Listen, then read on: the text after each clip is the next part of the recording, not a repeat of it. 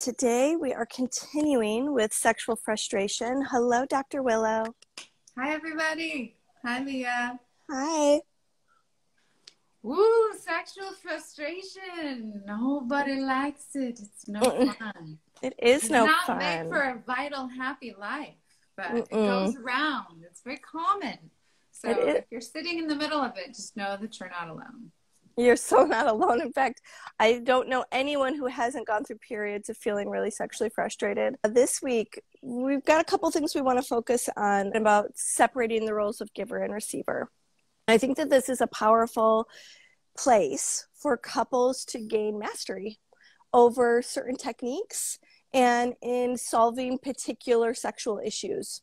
For one, I really like it if I know what my job is. I can just focus on what my role in the connection is. And that's what separating the role of giver and receiver can really offer us. As the receiver, I just get to pay attention to sensation and tracking sensation and treating my experience like a meditation. Even if what it's sensing is numbness or boredom or frustration. To be in the present moment with that is how we transform some of those sensations that we wish were different. We got to stay right there with them first. As the giver, I love to practice my skills of providing certain techniques, but most importantly, being with my partner for every part of their experience and guiding them with their breath and playing with the touch and transmitting the energy so that they can feel more love. Willa, what do you have to say about using the roles of giver and receiver, separating that to start to target frustration? One of the most important things about being in the receiver position is it's a skill that we never learned and we never really thought was valuable growing up, generally speaking. Something really powerful happens to you on a visceral, somatic, and body level when you drop into receptivity. It's a superpower. I believe it's the most powerful force of the feminine. And we all have feminine energy running through us. So when we get the opportunity to just be the receiver in a tantric or sensual exploration session, something very powerful comes alive inside of you.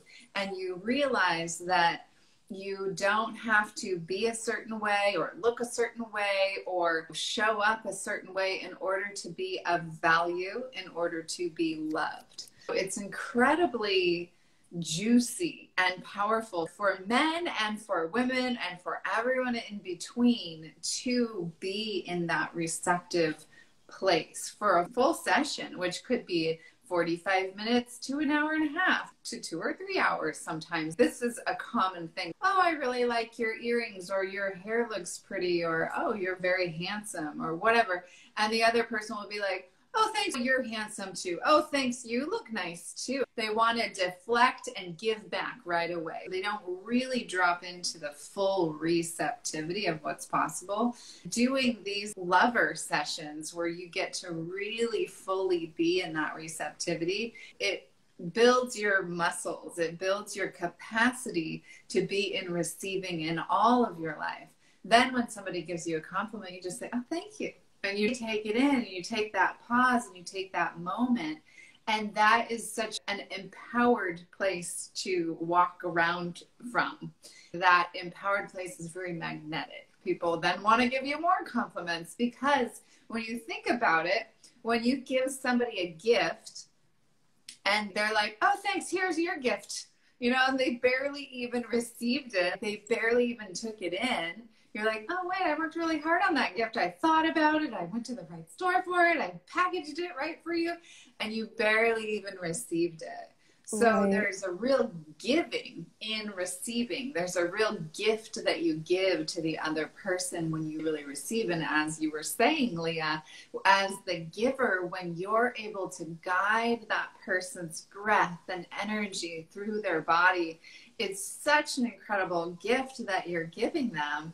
you're also receiving. You're also receiving the power that is ignited from guiding, from giving. Because we all like to give beautiful gifts to people, but we like them to be well received.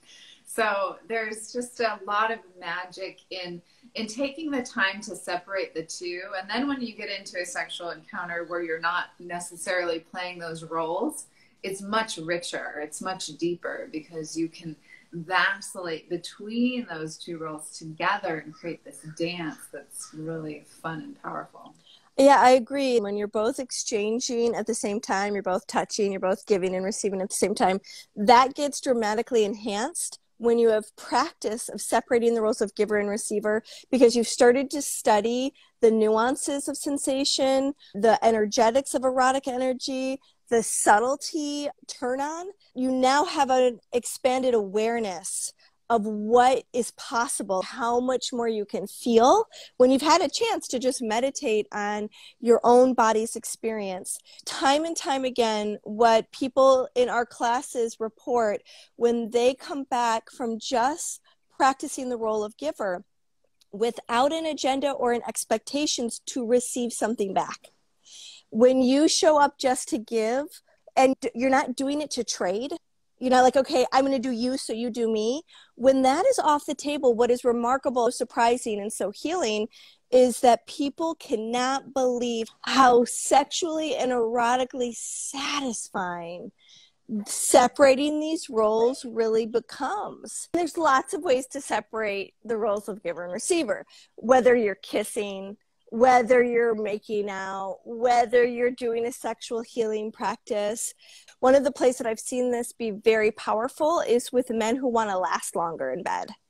I think a lot of partners don't realize how pivotal their support is to helping their lover learn a new skill set of expanding their pleasure potential so that they can last longer in sex. They can actually withstand the higher peaks of arousal without what I would say going over the waterfall, which would be ejaculating sooner than they want to. Yeah. If I'm helping my lover maintain and teach their nervous system how to last longer, it's wonderful for me to be the giver. They're the receiver. I start to work with a massage, work with pleasure. I'm really closely watching their body language. I'm noticing the speed of their breath. I'm noticing the signals that they might ejaculate soon. There's an art and science to this. With our limited time, we're not going to teach you all those techniques because we'll teach that to you in our classes, but there's so much to gain and learn. You hold so much power in supporting your partner, feeling more powerful, feeling more confident, understanding and realizing that there's nothing wrong with them. It's just all about building more skills. Absolutely. A lot of times the finger gets pointed of like, you need to figure out this problem. You need to fix this. And blame and shame never get you where you want to go. They never do. So we want to start to look at ourselves. Where am I lacking skill? Where am I not able to help my lover stay connected to his arousal scale, stay connected to where he's at in his journey toward orgasming and ejaculation? Okay, so he's at a 5 and he usually orgasms at a 6, so he's right on the edge. Whereas I'm over here hanging out at a 2 or a 3, I'm not even anywhere yet. So I've got to roll him way back. How am I going to roll him way back? And there's techniques and there's pulls, but then there's also the energetics and just the presence and the love that you bring to really help them stay with you. No one teaches us anything about separating the roles of giver and receiver when I was coming of age. I mean, maybe if it was like a blowjob or something or going down on someone. That's about the only time I remember anything really being separated. This is taking a look at our sexuality as an art form where we get to slow things down and our skill up levels. A lot of times we're hurting on the path of love. I think it's so common for us to see things as a problem. I'm broken. There's something wrong with me. I had this trauma, or I have this dysfunction, or I'm inadequate. By the way, everyone feels that way at some point and for long periods of points. So you're not alone. You're not a unicorn. This is the human condition. We can walk ourselves out of that suffering by understanding and studying this thing called love making. And what I love about the ancient Eastern practices of looking at love and relationship and spirituality is it gives us a roadmap that our Western culture really has not developed. And so we can borrow that wisdom and apply it to our modern day lives. It's so true. And the art, when you start to become an artist of sexual mastery, it's so fun. It's so deeply healing for you, for your level of confidence, your self-worth, all of that, but also for the partner that you're with. It can heal and eradicate traumas and shame and guilt and things that have been in place since the very beginning of somebody's life, without having to unpack all the story and my dad and my mom and my kids and my brothers and blah, blah, blah. All the story just doesn't matter. And this amazing transformative healing happens. Yeah. That just completely changes a person's, it changes the way they look, the way they hold their bodies is different, but also the way they're looking at the world is different. Leah and I are going to be offering a class for women this month to learn the skills, to be that amazing support person for their partners so that their partner can last longer and feel more confident in themselves and their abilities. Teaching women how to move away from emasculating men for having challenges with coming too soon and moving more towards the mastery of I love all of you, and let's try these techniques and let me stay present with your energy and keep you with me as I build my own arousal skill. So we'll be looking forward to that. You're going to get a sneak peek at what we teach men about how to last longer. You're going to learn all the techniques that we teach them. And it's really important for the lover of these beings to learn these techniques too. You're going to be able to be a little fly on the wall. And it's powerful. So we'll keep you updated. Willow, have a fabulous day. Love you. Thank you, darling. And love all of you.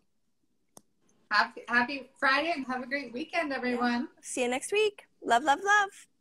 Cheers.